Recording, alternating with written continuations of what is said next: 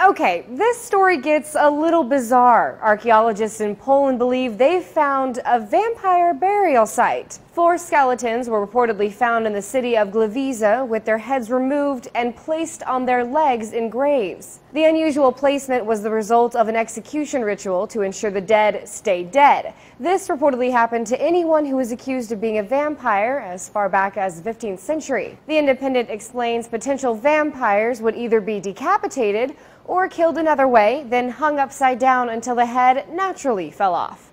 Yeah. The Telegraph reports heads were then placed on the legs because people believed it would be harder to rise from the grave if the suspected vampire could not find its head. And this was just one of the precautionary measures taken to ensure suspected vampires didn't hurt anyone back in the day. Other bodies were usually staked to the ground in a coffin, pinned to a piece of metal or wood. Bodies have also been found without hearts, with rearranged bones, and one woman who died during a 16th century plague in Italy, buried with a brick wedged tightly in her open mouth.